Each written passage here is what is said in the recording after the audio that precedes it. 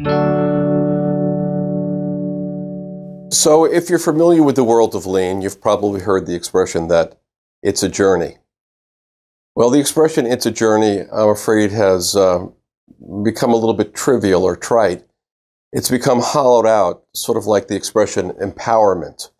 I have a good friend, a colleague here at work, who hates the expression win-win. He hates it because it's always used as a mask whenever he finds himself in a win-lose situation.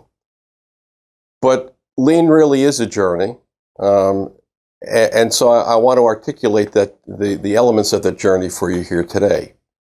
First, you need to define the starting point, your starting point, like a journey, and you define your destination, where you're trying to get to, and then you also have a rate of progress towards your destination.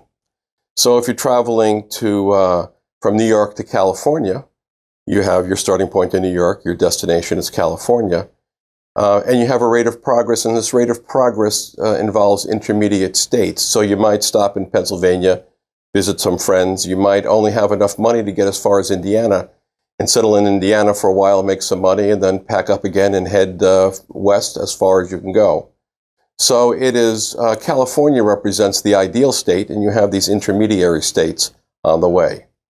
So in the world of lean, what you do is you define your current state, you consider your ideal state, you understand your limits, you identify targeted improvement states, way stations on the way, you go there, if you set up residence, you reach a steady state at that, and you prepare your next move on your continuous journey when the time is right. And that's how lean is represented as a journey.